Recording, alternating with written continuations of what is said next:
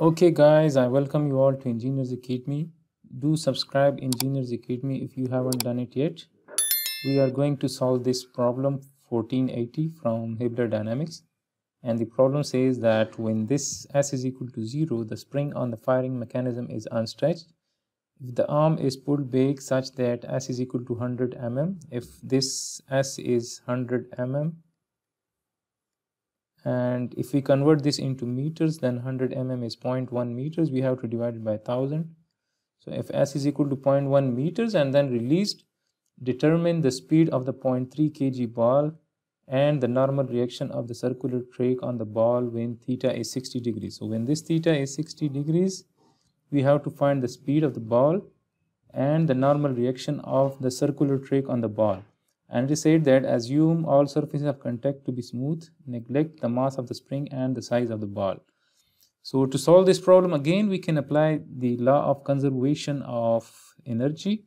And let's say that when the ball is here, this is state A or point A, and when it reaches here, when it covers an angle of 60 degrees, it is at point B.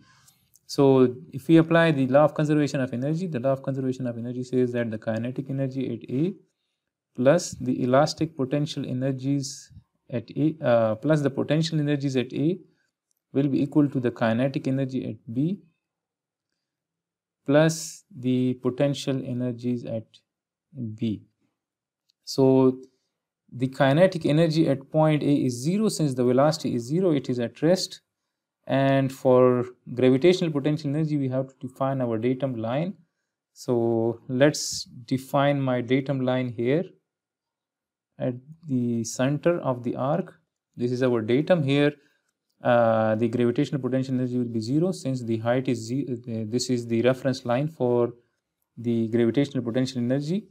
So at reference line, the gravitational potential energy is always 0. Now at A, the kinetic energy is 0, so I will write that TA is 0. And then we have two kinds of potential energies. One is the gravitational potential energy. The gravitational potential energy at A plus the elastic potential energy at A, and that will be equal to the kinetic energy at B. So the kinetic energy at B will be 1 divided by 2 mass times VB. Let's say that the velocity at point B is VB, and the potential energies at B will be, again, that will be the gravitational potential energy at B plus the elastic potential energy at B. So we need to find the gravitational potential energy at A. So the gravitational potential energy at A will be equal to, the gravitational potential energy is always equal to W times H, and H is the distance, the vertical distance from the datum line. So this is our reference line. So when the ball is here, the H is equal to the radius. The H is equal to the radius, and that will be considered as negative. So we can write that the weight is 0.3 mass times 9.81, and when the ball is here, this is the distance from the datum, which is the negative. On the upper side, the height will be considered as positive, and on the lower side, on this side, the H will be considered as negative. So we have to write minus 1.5. So this is the gravitational potential energy at A. So 0.3 multiplied by 9.81 multiplied by minus 1.5.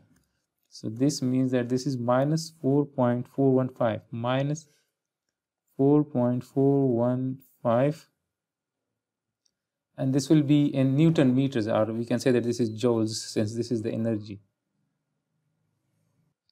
Now the elastic potential energy at A, so the elastic potential energy at A will be equal to, since the elastic potential energy is always positive, the spring force always does the positive work, so the elastic potential energy is always positive. That is 1 divided by 2, and mass, 1 divided by 2K. So K is 1500. The elastic potential energy is always 1 divided by 2 K delta X, that is the change in length square. So now this is 1 divided by 2, K is 1500, and the change in length of the spring is 0.1. So that is 0.1 square. So this is 1 divided by 2 is 0.5. 0.5 multiplied by 1500 multiplied by 0.1 square. This gives us 7.5 joule energy, positive energy. So now the gravitational potential energy at point B, the gravitational potential energy at point B, this will be again equal to W times H. And now at B, the ball is here. So this will be the vertical distance of the ball from that datum line. This is now the H. So this H will be equal to, if this is 60 degrees, then this is also 60 degrees. These two angles are alternate angles. So then if this is the radius is 1.5, then H is 1.5 cos of 60 degrees. So now we can write that this is, and this is again the negative work done, since we are moving in the downward direction, and in the downward direction this will be considered as negative from the datum line. So this is weight is 0.3 into 9.81 into minus 1.5 cos of 60 degrees.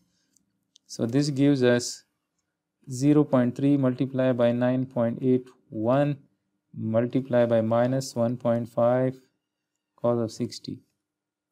This gives us minus 2.207, minus 2.207 joules. And now the elastic potential energy at B, the elastic potential energy at B. So when the ball is at B, it is in no more contact with the spring. So the elastic potential energy at B is 0. So now we can put all these values in this equation. So this is our main equation. So the gravitational potential energy at A is minus 4.415. We have determined this. Then the elastic potential energy at A is plus 7.5. This is 1 divided by 2. Mass is 0.3 Vb square. So 0.3 divided by 2. This gives us 0.15 Vb square. And the gravitational potential energy at B is minus 2.207. And this is 0. So this is 0. So now from this we can find the velocity at B. If I bring this to the other side of equation, so that will be plus 2.207. So let's find this. This is 2.207 minus 4.415 plus 7.5.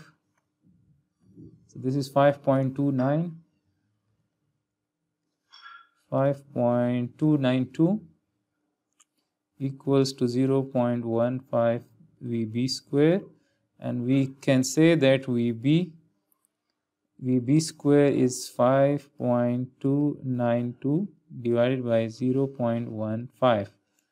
So 5.292, this answer divided by 0.15, this gives me Vb square equals to 35.28. So Vb square is 35.28, and if I take the square root of my answer, so that will give me Vb, which is 5.939, or we can say that it is approximately 5.94. So Vb is 5.94 meter per second. So this is the velocity which was required.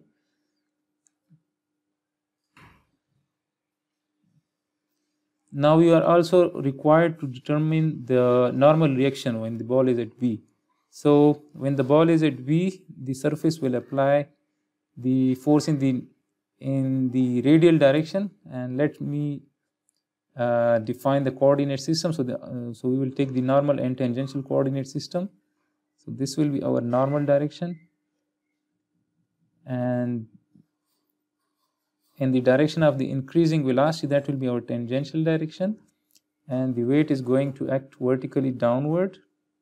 It is the weight, and weight is 0.3 times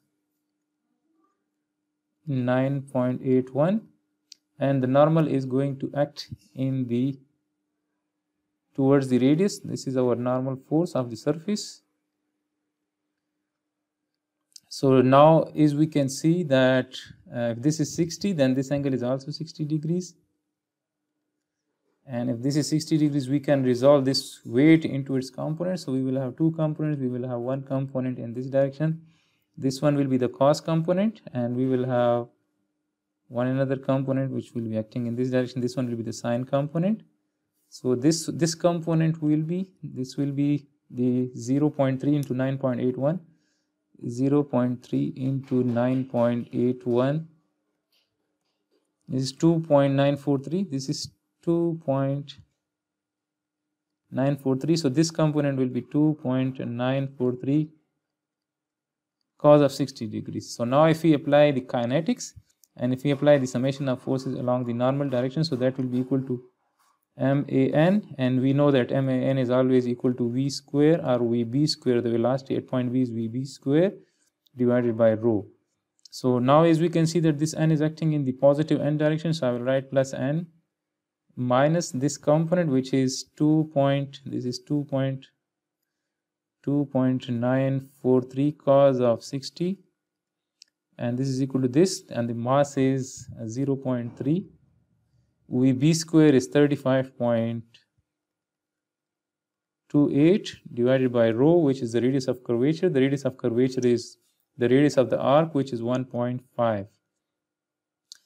So this is, we can say, if I bring this to the other side of equation, so it will become positive, and n will be equal to the sum of both of these. So that n is 2.943 cos of 60 plus 0.3 into 35.28 divided by 1.5. So this is equal to 8.527, or we can say that n is equal to 8.528 newtons. So this is that normal force which the surface is going to apply when the ball travels an angle of 60 degrees from this point A.